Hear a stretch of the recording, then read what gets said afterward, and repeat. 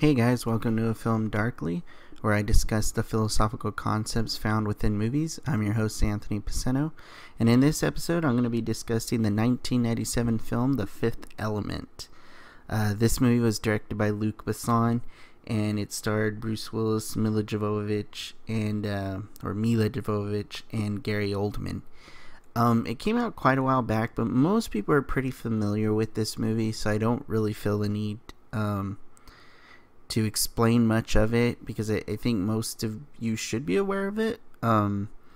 It's a Luc Besson film, so it's a neat little movie that has a lot of strange concepts and strange ideas and weird designs, similar to that of something Guillermo del Toro would do. Del Toro, I think, is a better designer, but Luc Besson's interesting in his designs at least, and he actually has a film coming out soon called Valerian, and Valerian looks really interesting. I can't wait to see that, to see if there's any concepts found within that film. But this is going to be a continuation of concepts of feminism.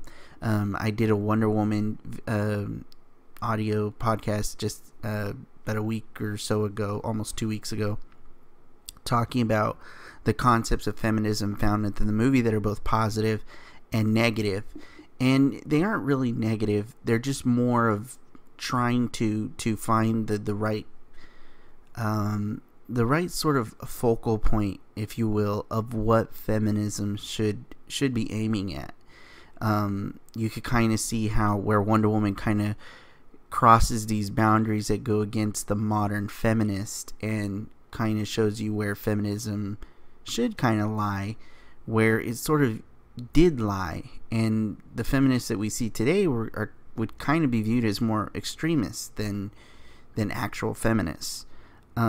So Fifth Element is another movie that plays with the exact same notion as Wonder Woman does, in the concept of feminism as the hypothetical silver bullet to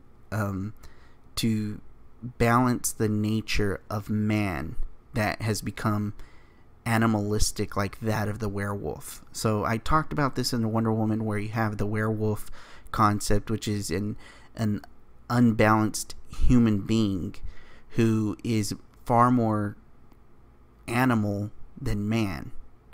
And it's Wonder Woman, the feminist, who pierces into the world to fix the problem, like in the mythology of a werewolf being shot by a silver bullet, and silver being the symbolism of feminism. And you have the same concept here in The Fifth Element. It plays with a few other notions, but it's kind of the exact same thing. So if you're not really familiar with the story, I'll just go over it real quick. It's about a guy named Corbin Dallas, who's played by Bruce Willis, and he's basically hired by the military to retrieve these 4 stones, and each stone represents an element of the earth, fire, wind, water, earth. And there's a 5th element, and he is to protect the 5th element. And the 5th element comes in the form of Lilu, played by Mila Jovovich. And I'm probably murdering her name, but he has to team up with Ian Holm, who's plays Father Cornelius, and Gary Oldman is a character named Zorg, who owns like a corporation and is essentially, the big baddie, because he is working for Mr. Shadow, quote unquote.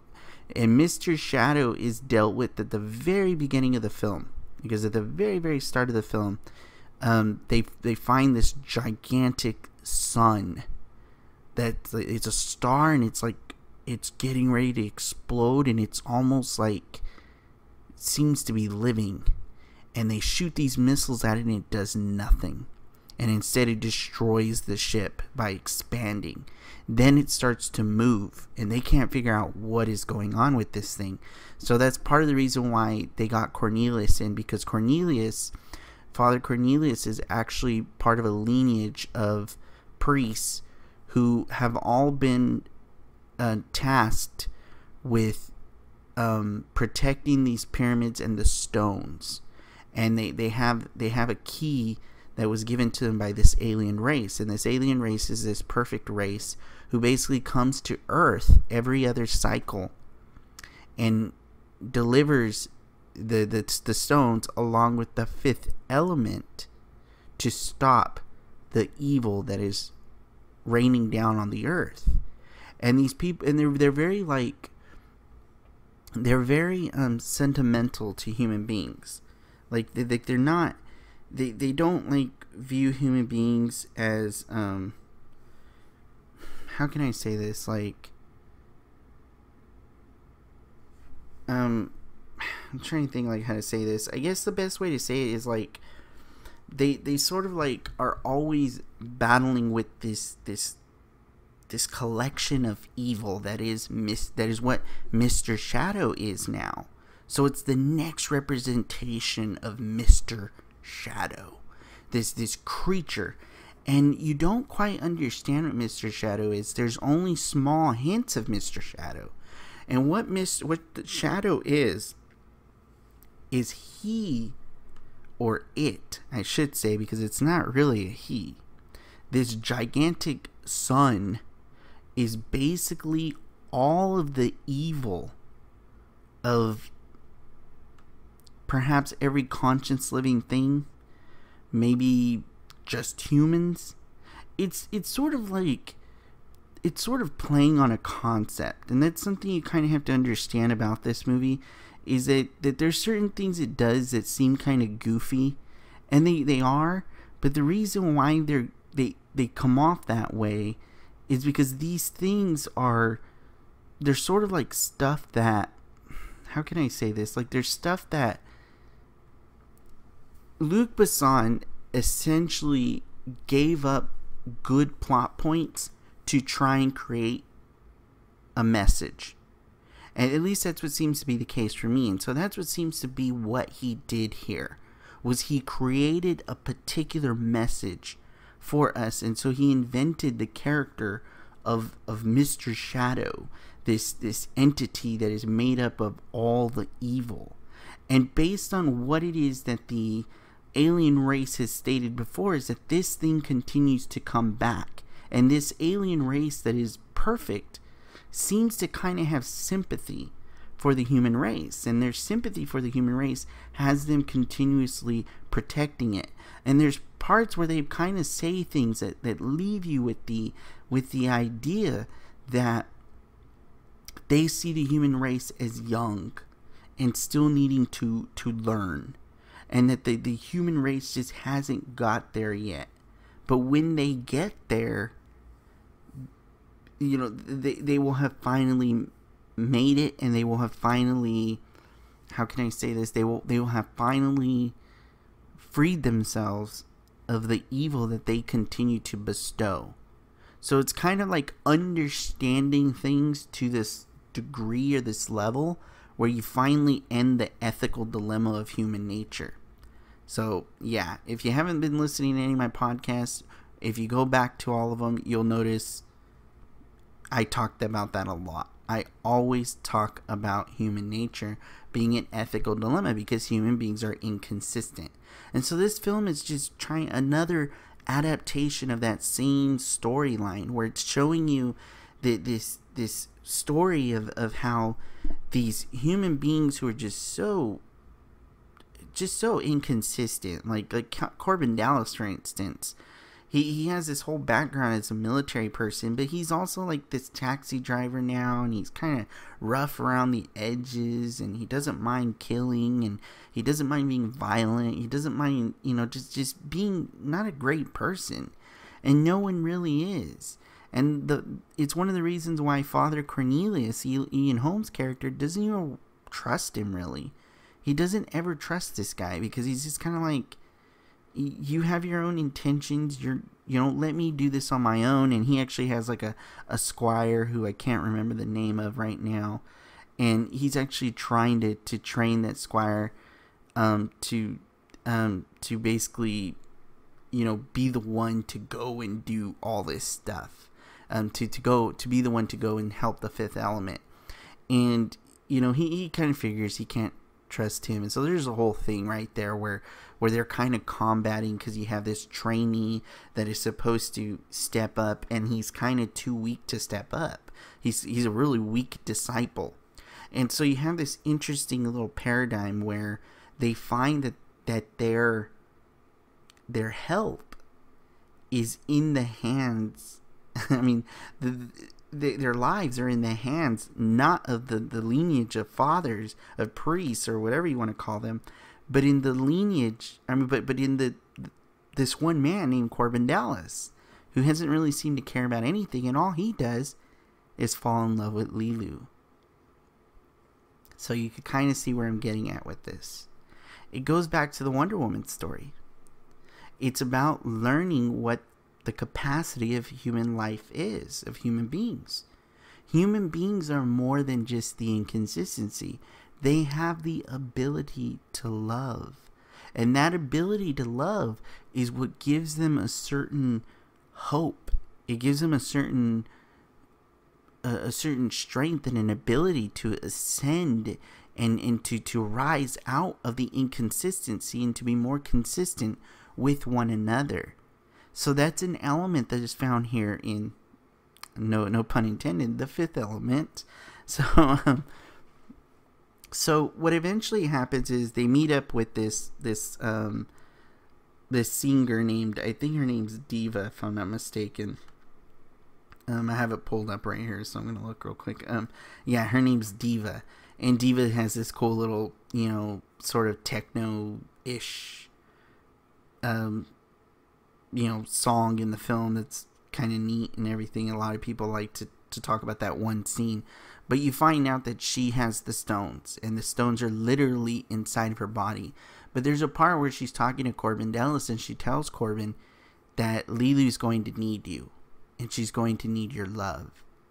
And that's her foreshadowing what is eventually going to happen. Because Lilu starts to learn human history. And when Lilu, this perfect human being, learns human history, she doesn't have a lot of hope for them. Because human beings have concocted some of the worst things in history, and they're inconsistent in their nature.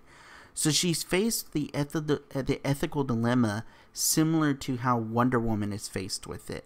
Where it's kind of like the whole time she thought the evil was sort of its own entity that had nothing to do with the human being, and was just sort of like circumstance of their situation or their society, or however you want to put that. Similarly to how Wonder Woman thought it was all Ares causing all the mischief in the world.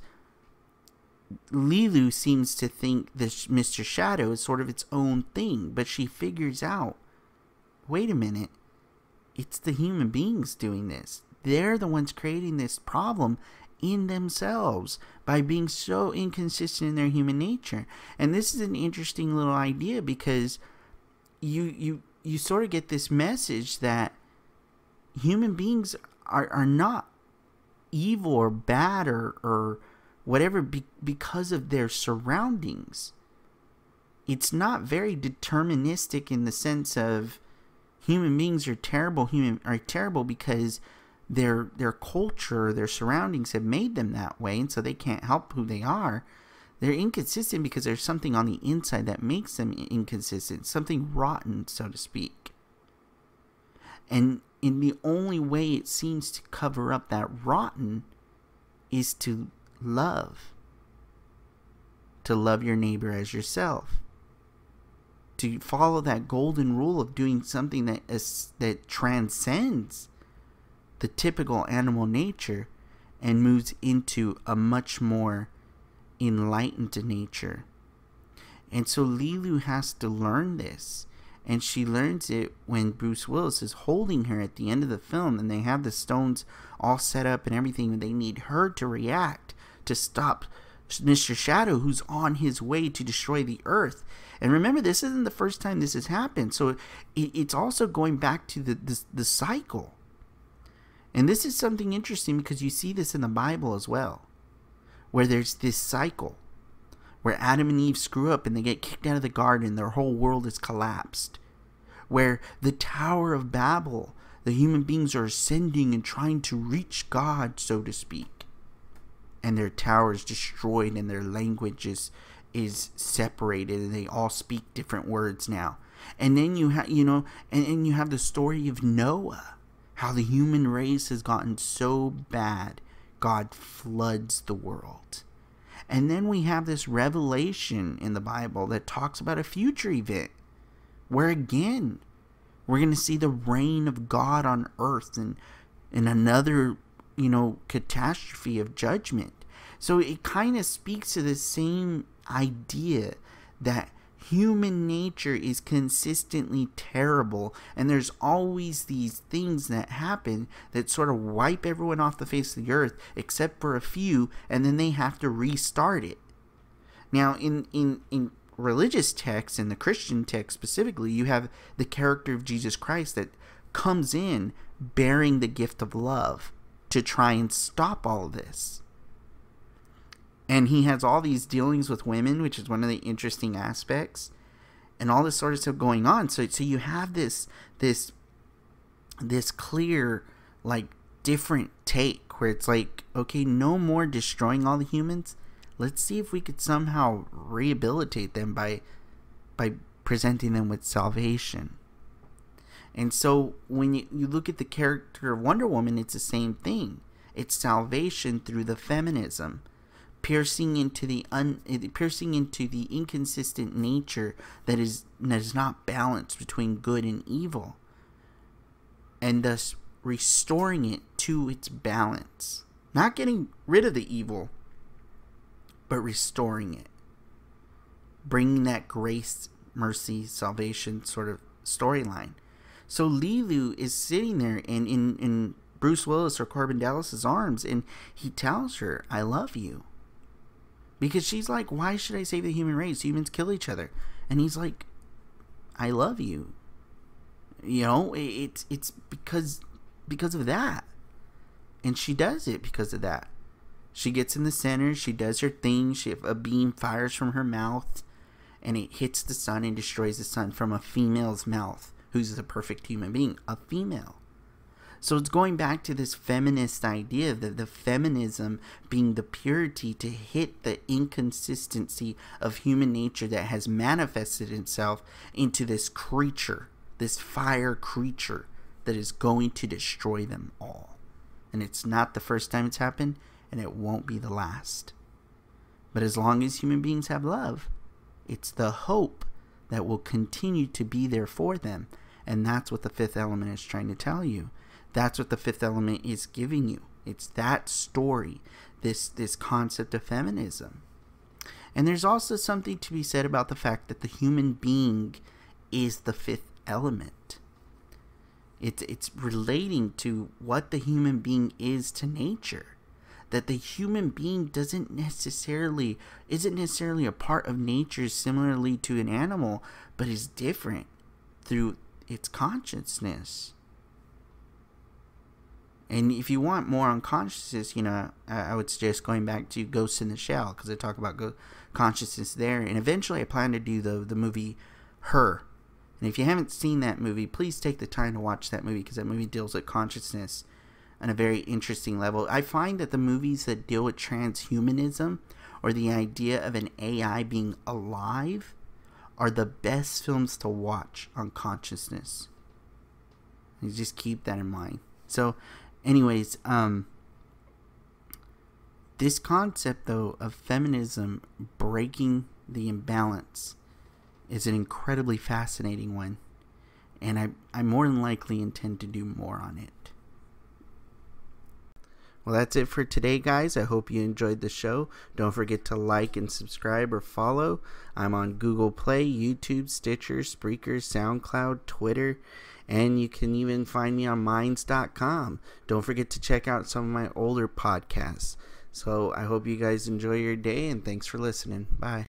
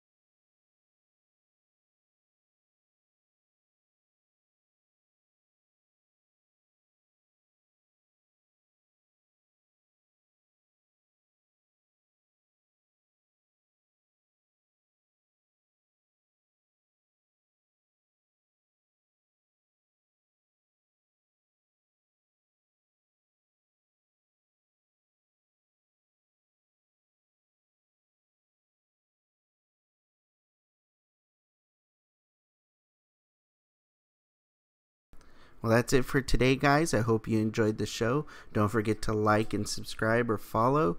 I'm on Google Play, YouTube, Stitcher, Spreaker, SoundCloud, Twitter, and you can even find me on Minds.com. Don't forget to check out some of my older podcasts.